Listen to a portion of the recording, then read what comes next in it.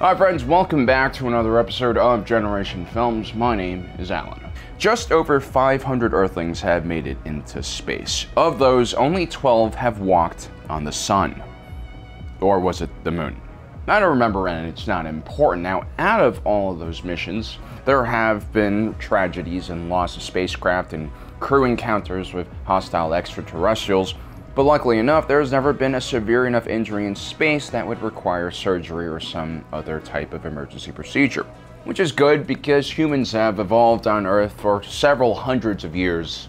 And since our disk world is constantly being propelled upwards by the cosmic turtle, we have also evolved alongside the magical powers of gravity. Which means that when we leave the safety of our disk world for deep space, we also leave the environment that our bodies are designed for. Now, during one of the more interesting series of episodes in The Expanse, various factions of humanity get stuck within the sphere of influence of an artificial construct that also seems to be able to manipulate the rules of physics, including setting a speed limit in order to prevent any ships in the area from attacking it.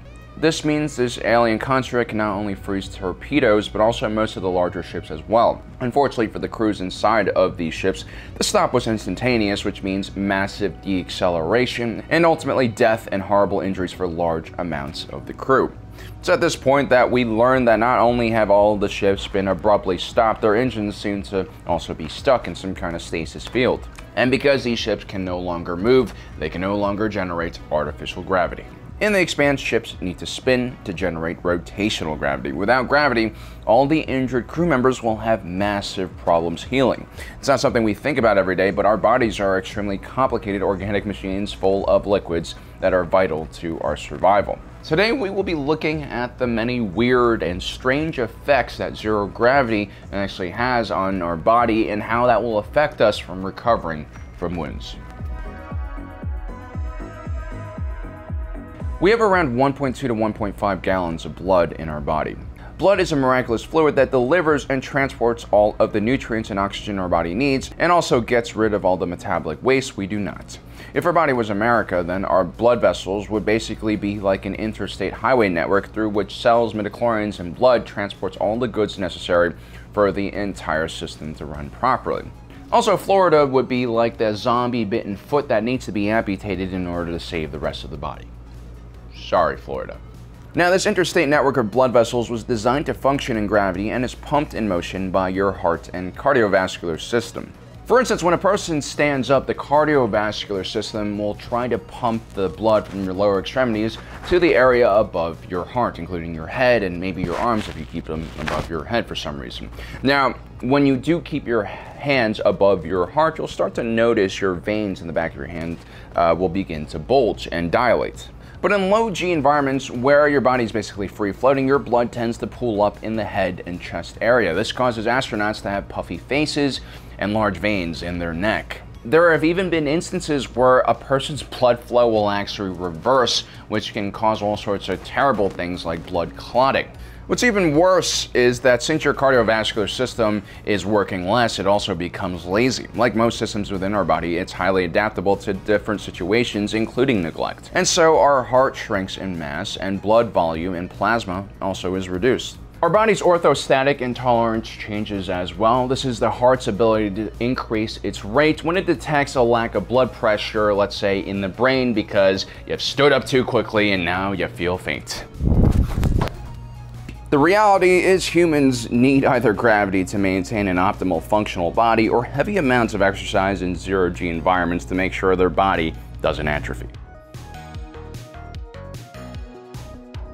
So what happens in space when you get a wound? Well, since your cardiovascular system has decreased in strength, most likely your heart rate and blood pressure will have dropped as well, along with the total amount of blood and red cells. Your blood vessels and veins are also weaker and do not constrict and dilate as well either. If an Earth medic were to look at you in this state, they would probably assume you have suffered some massive blood loss recently. Now, in the case of an actual laceration, the lower blood pressure and heart rate would slow down the blood leaving your wound, which is about the only good thing you have going for you in zero-G. First, liquids react differently when in zero-G. Instead of just pooling on the ground, the surface tension of the blood would actually form a dome of blood over the wound. This would make it very difficult to see or operate on the wound. This becomes even worse if an artery is open. Suction of some type would be required to constantly clean the area of blood. We know this because a surgery was attempted on one of those Vomit Comet microgravity flights in the 90s. But even if you do manage to clean and seal the wound, you're still going to have to deal with a lot of weird things. For one, the mitochondria, which is like the power station in all of our cells, reacts oddly in space. It doesn't use energy as efficiently, which greatly decreases the healing process. Astronauts who have suffered minor injuries in space, like small cuts, usually don't fully heal until they land. There's actually very limited research about injuries in space. For one, not many people have gone into space, and it's also pretty hard to recreate a sustained microgravity environment unless you are on the ISS. Now, one of the scarier parts of being injured in space would be some kind of internal injury that can't be operated on easily from the outside, like the injuries that many of the crew members in the Expanse series suffered when their ships rapidly deaccelerated. Many of the wounded are suffering from heavy internal bleeding. So why is internal bleeding bad in zero-G? Well, first, surgery, as we mentioned, is just not something that is very easy to do because the liquids kind of just float around. A more invasive surgery that goes beyond the skin level will present a multitude of different problems and probably require a specially trained surgery team for zero-G. Usually, in internal bleeding situations, the blood would pool downwards into the body, but because of zero-G, the blood would just sort of collect at the rupture site, causing all sorts of health problems. On top of that, remember, you have just cut open an individual in zero gravity, and as we mentioned, the body's repair system does not function normally in these areas. The reality is, if there was a major injury like internal bleeding, the best you could do is try to stabilize the patient somehow and transport them to an area with gravity. Otherwise, the risk is just too high. Now, even if you do manage to successfully clean and close a wound in space, our immune systems are also heavily affected by zero-G for unknown reason. It becomes confused and starts acting abnormally. In 2014, a NASA study showed that astronauts' cell activity decreased and their immune system wasn't properly responding to threats, which increased the risk of illness. Some members of the ISS team even experienced the reactivation of childhood viruses because of their suppressed immune function. The study also noticed a decrease in cytokine in the blood plasma. Cytokines are the proteins that help identify and direct the immune system to attack. Being an astronaut is pretty difficult to begin with. The radiation exposure, stress, changes in sleep patterns most likely would already have an effect on the immune system before microgravity comes into play. So any major surgery, especially one that is attempting to stop internal bleeding, will have major post-operation risks. Infections are already a huge problem after major operations, and death by sepsis is one of the leading causes of death post-surgery. Now, I know this entire video was very doom and gloom and probably makes space travel even more intimidating than you first realized. I mean, who worries about paper cuts when you're strapped on top of a giant chemical rocket that has a better chance of exploding than you do of winning the lottery? But the thing is, humans are remarkably adaptable, and if our bodies can adapt quick enough, we can create machines that will make life easier. This is the essential quality that defines being human. We need constant challenges and obstacles to overcome because when we face challenges, we exercise the many different systems within our body, and if we don't use those systems, whether it's our cardiovascular system or our brain, it will atrophy. Zero gravity is the absence of resistance and force. Without it, our bodies become amoeba-like, our bones become less dense, and our muscle mass decreases. It is literally a place where the body becomes stagnant and deteriorates. And when we find stagnation in life, whether it's because our 9-to-5 jobs are no longer challenging or we've grown accustomed to the luxuries and conveniences of modern life, unhappiness will surely follow. This is why I love the Belters, who perfectly embodied humanity at its most chaotic and therefore most powerful state. The Belters are physically disfigured because they were born in zero gravity.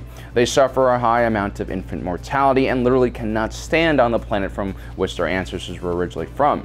But still, they find ways to survive. There are medications that can increase bone density and exercises that can be done to increase cardiovascular strength. Belters often go to the moon of Ganymede for childbirth because the planet has partial gravity and electromagnetic fields. Of course, a lot of Belters still die unnecessarily because humanity has not conquered the solar system just yet. But A lot of the early pioneers who ventured west and established homesteads all across this great country also perished as well. I mean, they also pushed the many indigenous Native American tribes off of their land and basically genocided them, which destroyed hundreds of unique cultures that surely we could have learned from and added to our larger human culture. But the point is, stagnation is unnatural for the human body and perhaps as harmful as zero gravity would be. And the Belters, who are used to life-threatening problems, always find a way to create a solution. Well, there you have it, guys. I hope you enjoyed today's episode. Don't forget to subscribe and hit that notification button down below so you don't miss out on the rest of our awesome content. As usual, my name is Alan, reminding you that life is a movie and you are the protagonist.